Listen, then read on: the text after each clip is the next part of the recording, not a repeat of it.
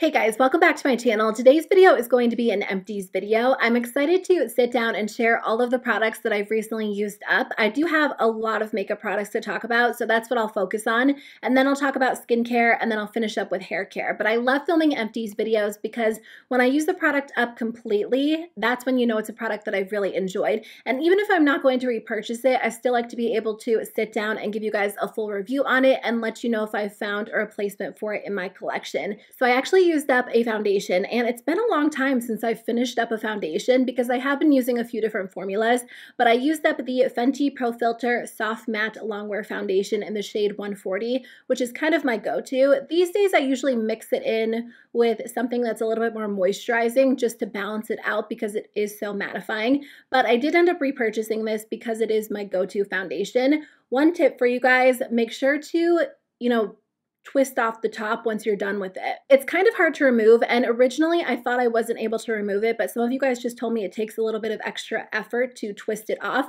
But once you twist it off, there is so much product left in the bottle, and that's where they get you with these products because you think that it's empty, and then once you remove the actual pump, you can use it for another few weeks. So I think that I got like another month out of this product before I had to end up repurchasing it, which is a lot. So make sure to do that if you finish this product up, but I did love this. I still do, so I did end up repurchasing it. I also used up the Too Faced Born This Way concealer. I used up every single drop of this because, again, I did remove the stopper, and once you remove the stopper, you can still get a lot of product out of here. So again, I do recommend doing that with pretty much any product that has a stopper in it, but this lasted me such a long time. I started using this in like summer of 2018, and then I just recently used it up. So a little bit of this product goes a super long way. You also get a lot of product in here. You get 0.5 fluid ounces, and for more of a full coverage concealer, that's a ton of product. I used this like pretty much every single day last year. So I did again end up repurchasing this one because it is one of my staple products.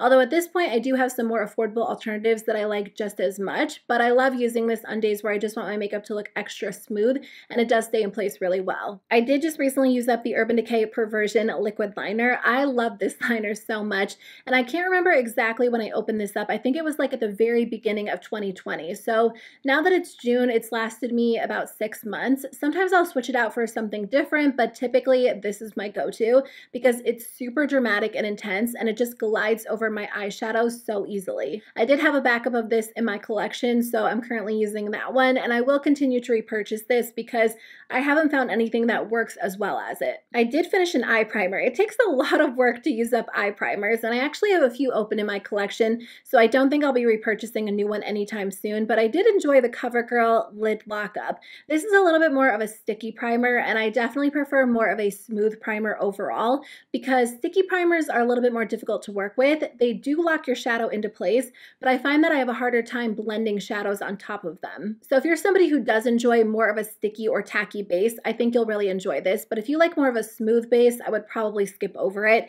It worked really well for me, but I don't plan on repurchasing it anytime soon. I did finish up another CoverGirl product. This one is the CoverGirl Exhibitionist Mascara. This is one of my favorites. I actually think it's like my all-time favorite, and I did end up repurchasing it because Ulta was kind of having like a buy one get one half off sale, but I also purchased the CoverGirl Exhibitionist Uncensored, and that's what I used today for the first time, and I really like it. It's a little bit different than this one, but I feel like it separated my lashes a little bit more than this one does. This one makes my lashes super dramatic and voluminous, but the uncensored wand is a little bit different. Like it actually makes them dramatic and voluminous, but also separated. I did finish up a bunch of brow products all at the same time. So I used up the LA Girl pencil. This was in my project pan, and I will do a project pan update for you guys very soon. I am not currently purchasing any new brow products because I have a ton. I purchased quite a few during Ulta's 21 Days of Beauty because they had my go-to Urban Decay Brow Blade on sale, and then they also had the Anastasia Beverly Hills Brow Wiz on sale. So I did stock up on those, and I'm not planning on repurchasing anything anytime soon, but if I was to repurchase an affordable brow pencil, this would be the one. I really like the formula of this because it's a very rich brow pencil, and some brow pencils are a little bit more waxy, and they're not super pigmented, and I like a really rich, intense brow look, so this helps me achieve that, and I think that this one is like $5 or $6. I also finished up the Anastasia Brow Wiz in the shade Dark Brown. Like I told you guys, I do have a few of these that are currently unopened. I try not to buy a lot of backup products because I've noticed that my makeup preferences can change pretty quickly, but when it comes to my staple products, if I can get them on sale, I do like to have them in my collection because this brow pencil is normally $21 and I won't pay $21 for it because there are some good alternatives like the LA Girl pencil. So I do have another one or two of these, but in my mind, $21 is a lot for a pencil. I did use up 2 brow gels, so I used up the ColourPop Brow Botch Gel in the shade Dark Brown, which I do love. Typically, I do kind of have a backup on hand, but like I said, I'm trying not to do that as much because sometimes my preferences can change, and brow gels last a really long time. So during the Sephora VIB sale, I repurchased this other one that I used up. This is the Hourglass Arch Brow Volumizing Fiber Gel, which I did use up. This lasted me probably close to a year, so this does last a long time. It's not even like you get too much product in here. So in here you get 0.1 fluid ounces, and you get the same amount of product in the ColourPop one, which is funny because the Hourglass brow gel looks a lot bigger. But this brow gel is like a wet formula, so I don't feel like you need to use a lot of the product, and it just locks my brows into place all day long. So I have been enjoying it. I did use up 2 powders, which is great because I've been trying to make a dent in my powder collection this year. I think I have like 3 or 4 other powders in my project pan, so by the end of the year, I think I'll be able to use them all up completely. This one is the e.l.f. Perfect Finish HD powder. I do like this, but I also have the IT Cosmetics translucent powder in my collection that I'm working on using up as well, and they're very, very similar, so I don't feel the need to repurchase this. I did finish up the Too Faced Peach Perfect Mattifying Loose Setting Powder. I was trying so hard not to repurchase this because the other loose powder that I have in my collection is from Fenty. So as soon as I used this up, I started using the Fenty powder in place of it, and I don't know what the issue is, but like all of 2020, I feel like I'm very sensitive to makeup products that have very strong scents if they're kind of unpleasant to me. So like this product has a very strong scent. It has a strong peach scent, but that doesn't bother me because I like it. The Fenty powder has like, I don't even know how to explain it. It's kind of like a fresh scent, but it also makes me think of like babies, like some sort of baby product. I want to say baby powder, but I don't feel like that's it. There's something about that product that just smells so strong, and I can smell it on my face even after I apply the product. Like I remember doing my makeup and then like one night I was sitting and editing a video at like 10 or 11 p.m. and I was like, I can still smell this powder on my face. So that's been a problem for me because I just don't like that. That being said, I did repurchase this, and I'm okay with that because I think it is a product that I will use up completely. It's my go-to setting powder, especially during the spring and the summer when I want to lock everything into place. And I don't have any other loose powders in my collection other than the Fenty one, which I will end up decluttering. And the last 2 makeup products I used up are the ColourPop No Filter Concealers in the shade Light 16. I do use this product as a foundation on days where I'm going a little bit lighter with my makeup because it does give really nice coverage, but it blends out in 2 seconds. It is so quick and easy to use. It stays in place well, and I've talked about this a lot on my channel. I feel like this product is always in my empties. So I kind of feel like I just shared a lot of makeup products that I love that I did end up repurchasing. And like I said, I try to find replacements in my collection if at all possible, but sometimes you just have products that you love and you rely on, and it's hard to find replacements for them. But I did find some replacements for a few of these skincare products. So let's move on to skincare. Okay, let's start with the Drunk Elephant C Firma Day Serum. So I had a full-size bottle of this as well as a travel size. I did use these up completely, and I'm using a different vitamin C, which it's been a really long time since I've switched to vitamin C's. In fact, I think I incorporated this into my skincare routine in like 2017, maybe 2018, but that was the first time I started using a vitamin C serum regularly. And I really saw amazing results with it, and I think this product works so well, but I have been testing out the Ole Henriksen Banana Bright vitamin C. I don't remember the exact name, and I just kind of like the texture of that product a lot better. I feel like this product actually has a little bit of a sticky texture, and what's weird is I would have never described it that way until I tried a few other vitamin C serums that are a little bit more smooth. So I've been using one from Pharmacy off and on, and then the one that I've really been using very often is from Ole Henriksen, and it just glides on my skin in a very smooth way. It doesn't feel sticky, and it does have a strong scent, but I like the scent better than this Drunk Elephant one. The Drunk Elephant one has a very noticeable scent. Some people describe it as a hot dog scent, which is really gross to me, but it is kind of like a metallic, tangy scent. The only thing is that I don't know if the Ole Henriksen one is as effective as this one. I do feel like the Drunk Elephant C Firma is the most effective vitamin C serum that I've tried, and I've tried a couple over the years. I think I'll be able to make a better informed decision after I use the Ole Henriksen one up completely, but so far I am enjoying that one, and you know, I don't feel like I need to run out and repurchase this one because that one's working well for right now. Speaking of Ole Henriksen, I did use up the Banana Bright eye cream. This is my favorite eye cream. I think I've repurchased it like 4 or 5 times at this point. I do currently have it in my skincare cabinet because I did get this in the Trend Mood box as well. I think it was a full Ole Henriksen box. It's so smoothing and so hydrating, and I just feel like it works well for me. I've read some articles that say a separate eye cream is not necessary and you should just be able to use your serums or your moisturizers around your eyes.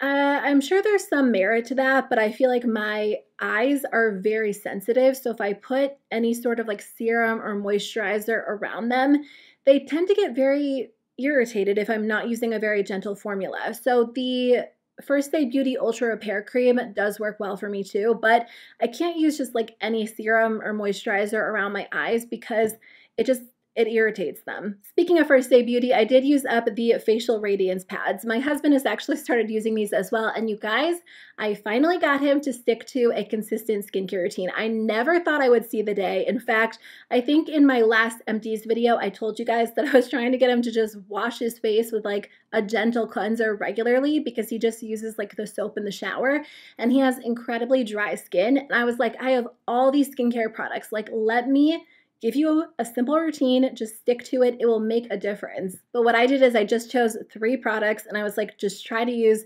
these 3 products. And I feel like 3 products might even be too many for some people, but they're all First Aid Beauty products. And because he has super dry, sensitive skin, I feel like they've been working well for him. So he just uses the face wash, the facial radiance pads, and then the moisturizer. So I started using this product in January or February because I was dealing with a lot of texture on my skin, and a lot of people recommended this product to me because it is a little bit more of a gentle exfoliating product, and it did work well for me. It was such a great starting point because First Aid Beauty products as a whole are very gentle, but I was doing some research into AHAs, BHAs, and BHAs are a little bit more ideal if you're dealing with clogged pores or even if you have oily skin. So I actually switched to the Paula's Choice BHA, and that has done just wonders for my skin. So I feel like this was a good starting point for me, and it did work to clear up my skin, but the Paula's Choice product kind of took it to the next level. So that has been my ideal exfoliator. So I won't be repurchasing this product for me, but if my husband sticks to his skincare routine, which we'll see. If he does, I will repurchase these for him because they are working well for his dry skin. So I've also used up the Vasanti Brighten Up Enzymatic Face Rejuvenator. This is more of a physical exfoliator. Before I was using any sort of chemical exfoliator, this was my go-to. And now that I've been using the Paula's Choice BHA pretty regularly, I don't feel like I need this product. I would probably use it like every other morning. You know, I'd use this and then more of a gentle cleanser. I do feel like I've read mixed opinions on physical exfoliators. Some people say skip them completely because they can cause micro tears. Some people say, you know, they kind of have a place if they're a little bit more gentle, but I did like it when I was using physical exfoliators. It is a little bit more gentle and it does work well to kind of clear your skin. I just feel like I don't need it at this point, so I won't be repurchasing it. The facial cleanser that I do use every single morning and every single night is from Dermalogica. It is the Clear Start Breakout Clearing Foaming Wash. I have repurchased this a few times, and I did recently repurchase it during the Sephora VIB sale. It works so well for me. I feel like I'm not necessarily super picky when it comes to facial cleansers, but there really are 2 or 3 that I notice make a big difference, and my skin is pretty breakout prone and pretty oily, and I do feel like this product helps kind of keep my skin a little bit more clear compared to other cleansers. So because of that, it is something that I will continue to repurchase. Also for Dermalogica, this is pretty inexpensive. I want to say it's right under $20, and Dermalogica has some expensive products. I think they have like their main line and then they have a less expensive line, and that's what this product is from. Okay, the last skincare product I used up is the Drunk Elephant Slay Makeup Melting Butter Cleanser. I just finished this up like 2 nights ago, and I really like this product. I think it works so well to remove all of my makeup. It just melts everything right off, including my eye makeup, and it's very gentle. I've tried other cleansing balms that really irritate my eyes, or they kind of give my eyes, like the product gets in my eyes and then they're just very cloudy and I can't see well for like an hour afterwards. And that is obviously just not ideal. So I really enjoy this product because I don't experience any of those issues. It also doesn't clog my pores like some of the other heavy makeup melting cleansers can do.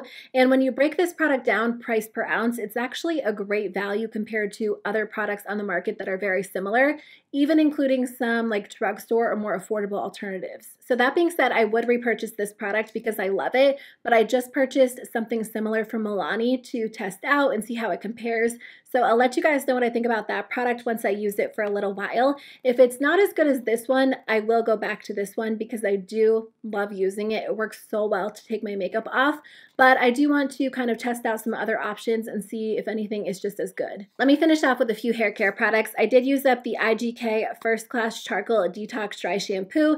I probably go through this product like every 3 or 4 months. It is my go-to dry shampoo.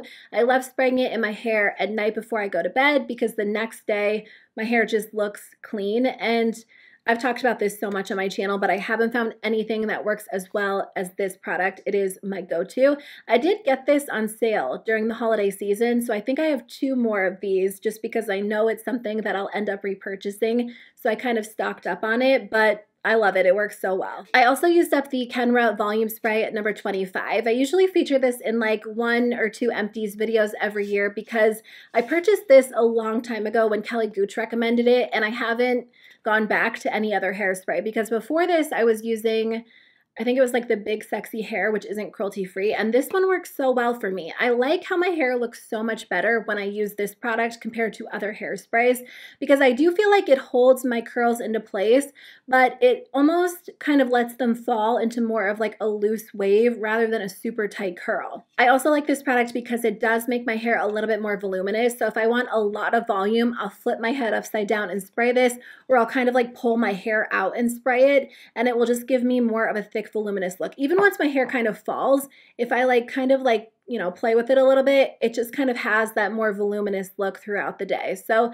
this product works extremely well. It is a little bit more of an expensive hair care brand, so I haven't purchased a lot of products from the brand, but I am curious to try more because this hairspray works perfectly for me. And then I did use up 2 different Briogeo products. So I did use up this Don't Despair Repair Strength and Moisture Leave-In Mask. I think it was the first time I used it, so I don't know if this is a newer product. It might have been around for a while, but I had it kind of sitting in a drawer or a cabinet. I think they sent it to me in the mail a while ago, and I was running low on leave-in conditioner, so I decided to try this out. So this is a leave-in mask. It's supposed to leave your hair stronger, softer, healthier, and hydrated, and it really does work. Before this, I was using the IGK Thirsty Girl, which is what I'm currently using now because, again, I did have that in my collection as well. But I think I like this one a little bit better. I love using this one on days where I let my hair air dry because it just leaves my hair so soft and frizz-free and healthy looking, and I do like it. So it comes with 4 ounces. It's kind of expensive. I think it's maybe somewhere within like the $20 to $30 price tag. But I did end up repurchasing it because I think it just does a good job at leaving my hair super soft and healthy. And then I also used up the Briogeo Don't Despair Repair Deep Conditioning Mask. I've repurchased this product for like 4 years at this point, so it is one of my go-to products. Right now I'm using their Don't Despair Repair Deep Conditioning Mask that has honey in it because they did like a limited edition version. And I don't know if they still have that one, but I do like that one a little bit better because I feel like you get the benefits of the original mask, but it's more hydrating. So if they do have the honey version, I would like to repurchase that. The only problem is the packaging is like shaped like a little bear. And I think a portion of the proceeds did go to benefit bees in some way. So if it is available, I'll link it below. The packaging was not ideal because it's hard to get the actual product out, but the formula was so good. It's a little bit more moisturizing than this one. So if they have that version, I will repurchase it. If not, I'll buy this eventually because I do like to have it in my collection. I feel like over time, it does strengthen my hair. And because I deal with a lot of breakage like around the front and even on the bottom because I do heat style my hair, it is nice to have this and incorporate it into my routine at least once every week or every other week. Okay guys, that is the end of my empties video. I hope you guys enjoyed today's video. I feel like I showed you a lot of products that I love and I have repurchased or I will repurchase, but you know, sometimes there are just products that are staples in your collection and they are the best of the best. So anyway, I hope you guys enjoyed today's video. Thank you so much for watching and I'll see you guys very soon with a new video. Bye.